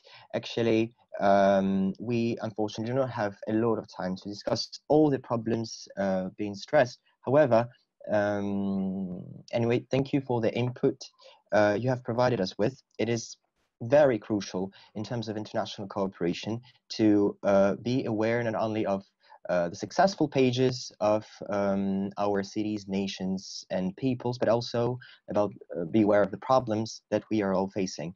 So I am now going to share the screen once again, and yes, go on with the lovely Mentimeter.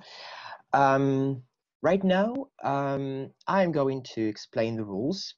As always, we have put quite a simple question: how to make municipal governments and business more sustainable. And this question might seem simple, as we have been discussing it for so far, for 2 workshops and 2 webinars so far.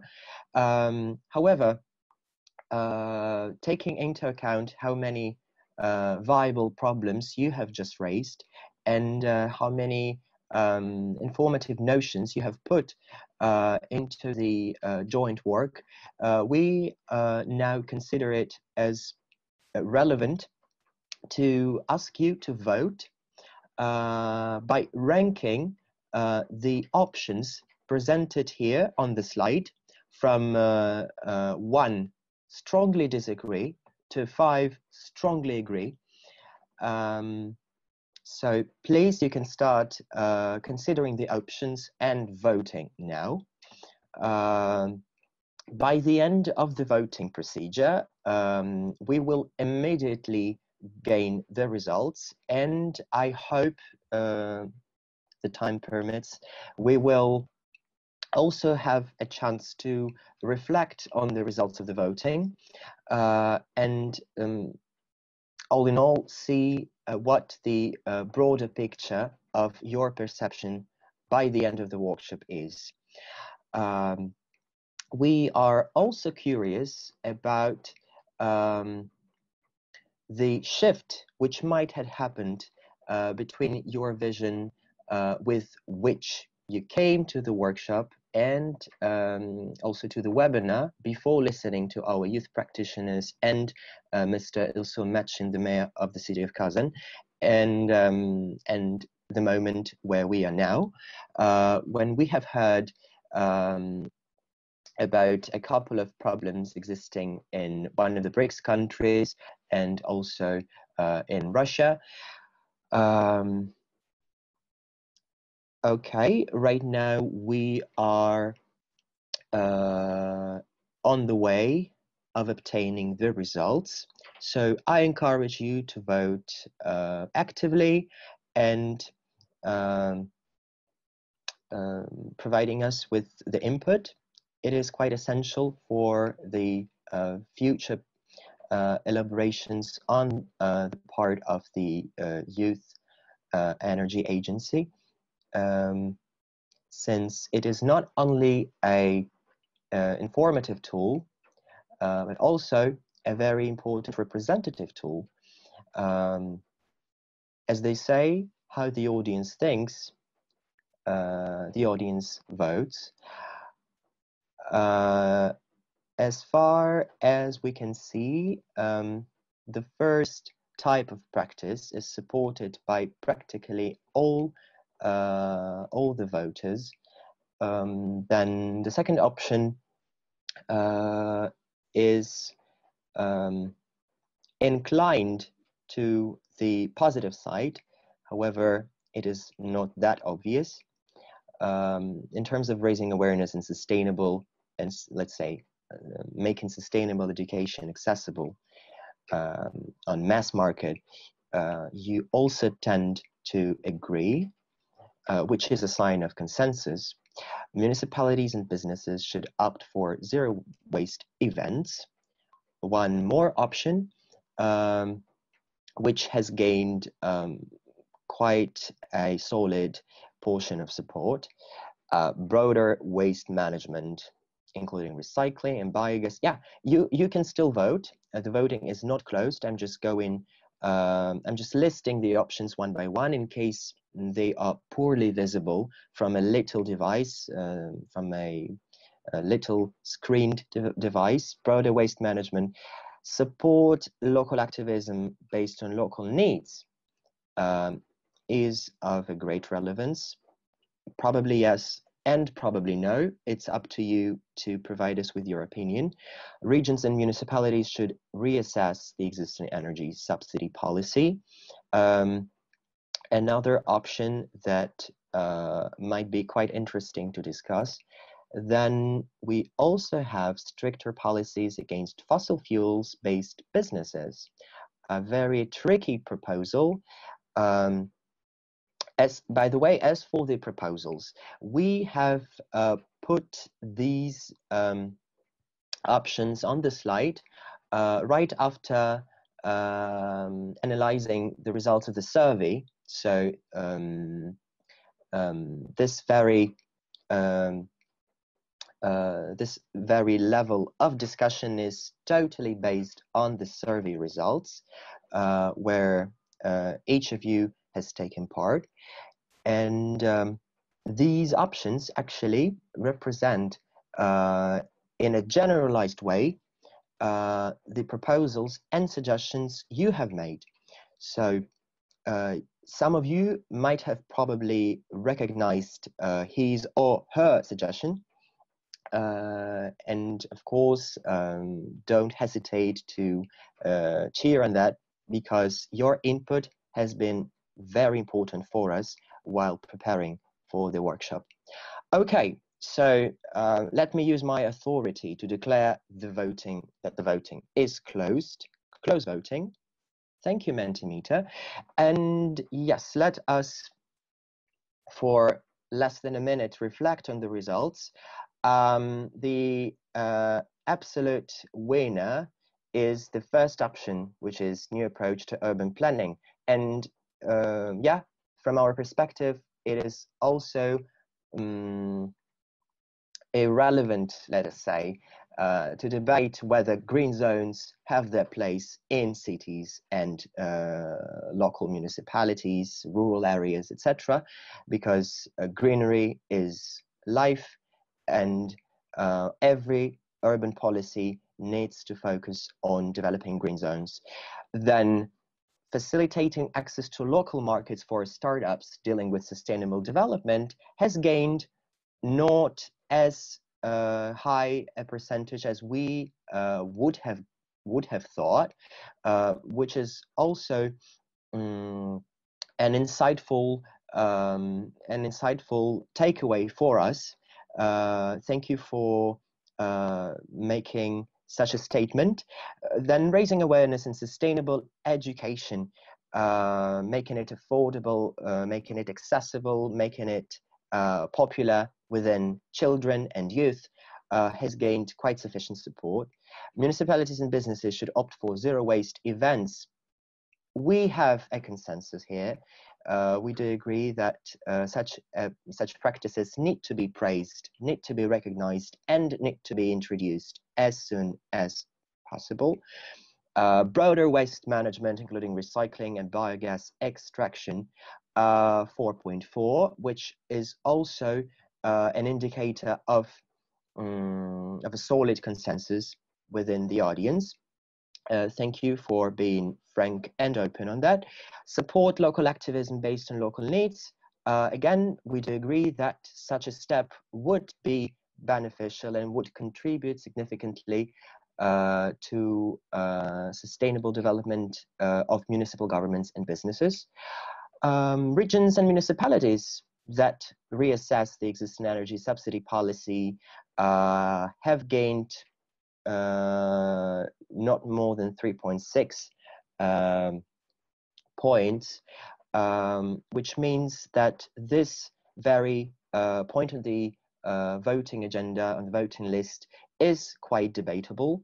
And the last but not the least, stricter policies against fossil fuels based businesses has gained 2.9, and to be honest, that was quite, we have anticipated such a response because it is not only a matter of going sustainable right now and today, but also considering all the options and all the factors that influence the decisions taken by top management.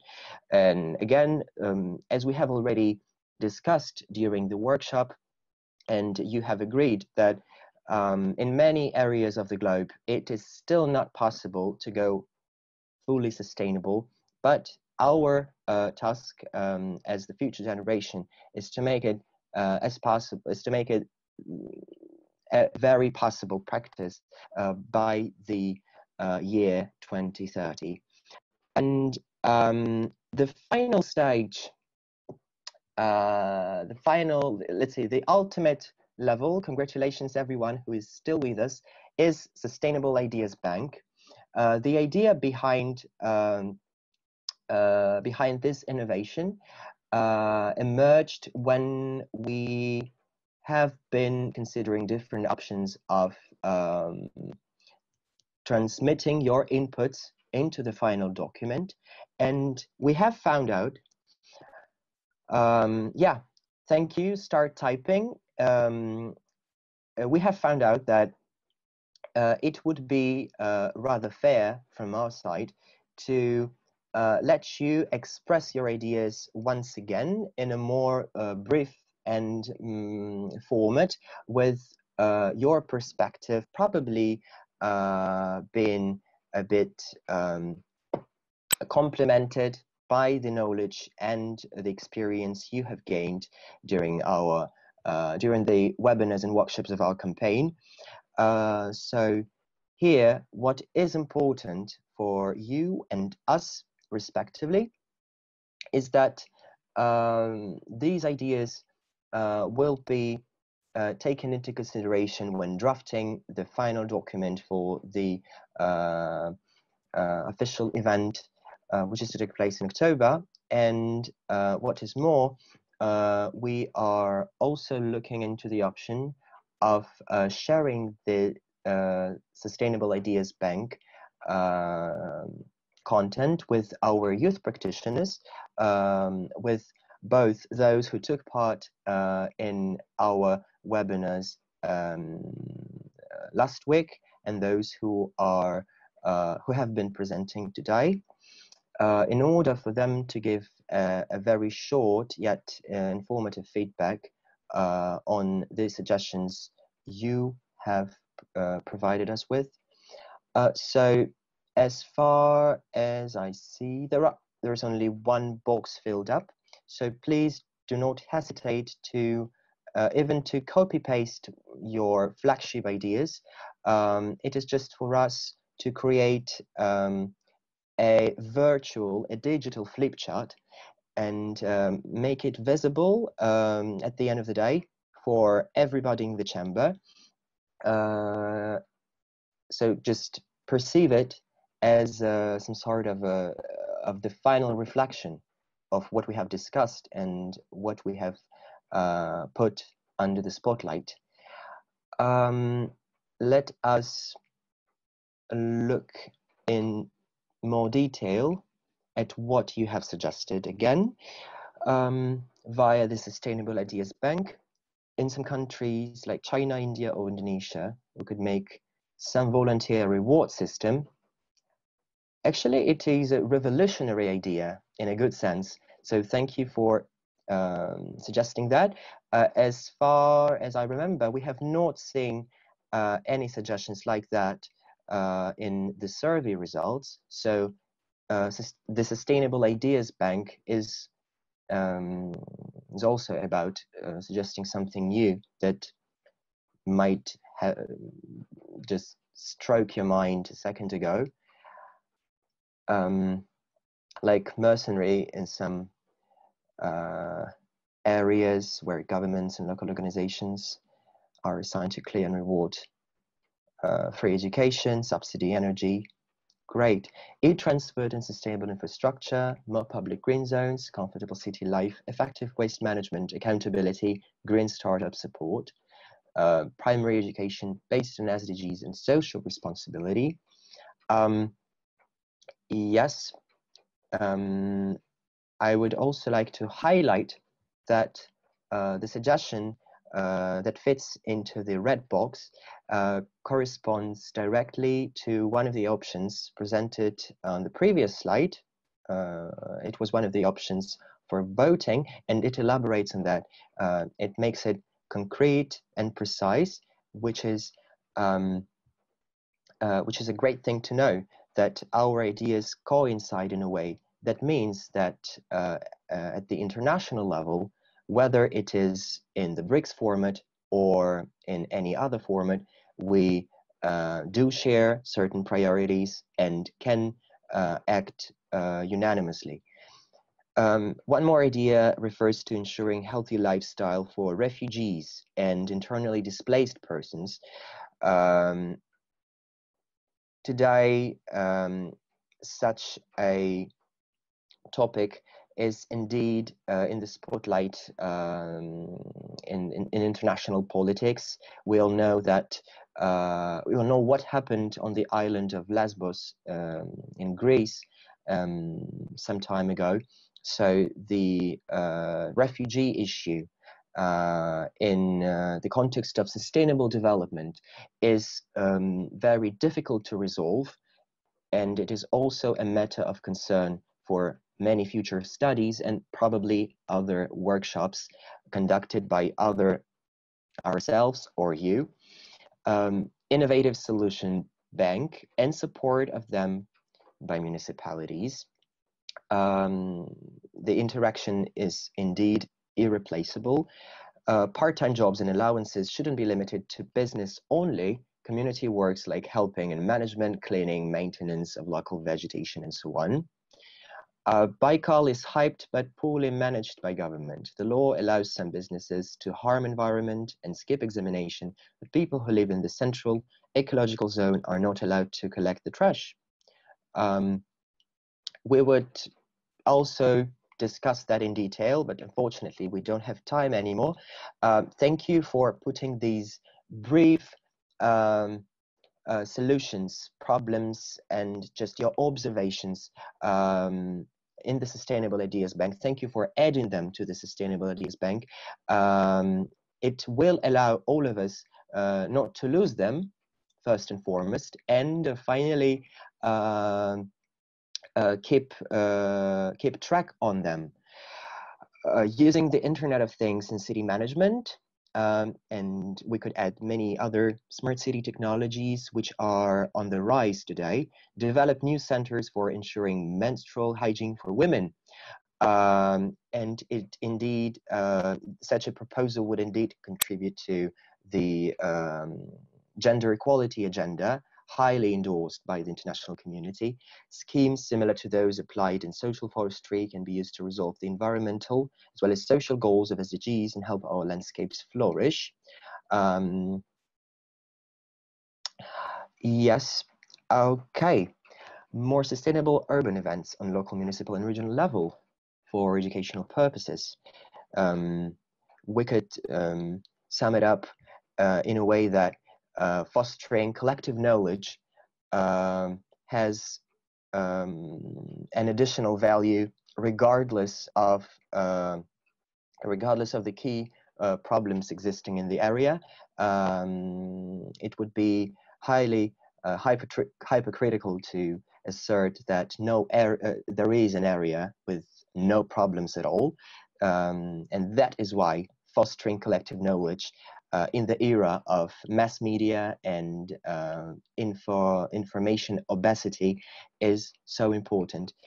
Educate a child not to plant a tree but to care for a garden sounds very philosophical and structured beautifully. Thank you for such a beautiful proposal.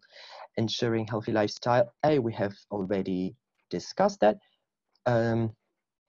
Okay, so let us call it a day. I would now close, not voting, but collecting your inputs. Anyway, all those who have not added anything to the Sustainable Ideas Bank, it does not mean that your ideas and even more detailed ideas that you had presented in the survey would be lost. Not at all. We will keep track on them all. And actually, this slide, the purpose of introducing you to this slide was to expose the idea of the creation of Sustainable Ideas Bank. We do hope that it will help us transform the areas where we live and move for the better. All the changes and all the solutions that you are proposing do have right not only to exist, but to be implemented on a full scale. And that is why it is so important to keep track on the ideas and every time add more relevant solutions, because luckily or unfortunately, we live in the world where issues of different kind and different nature pop up every day. It makes us, it obliges us, let's say, it is our responsibility to act promptly and bear in mind our own Sustainable Idea Bank every time we deal with an issue. With these words being said, I would go back to Arseny and thank you all for your active participation. Thank you. Thank you very much, Vadim. I would like to thank you from the part of organizers, and I hope also from the part of the participants of today's event for moderating this event, for introducing this beautiful and very interesting platform, Mentimeter. It has been very interactive and inclusive, and thank you once again from this part. And as for the survey results, you, dear participants, will be able to see them via the link. You have also the feedback form in the chat where you can leave your feedback on the event number 2 on sustainable urban management and business. So there is a link for this Google form. And I would like to close this workshop number 2 and invite you all to our offline event, which will be, of course, live streamed on October the 16th, which will take place in Moscow. And we will give you more information later, closer to this event, via email form and on the website. So thank you so much for participating today. I would like to say goodbye to you all from BRICS Youth Energy Agency and UNMGCY GG7 Youth Constituency.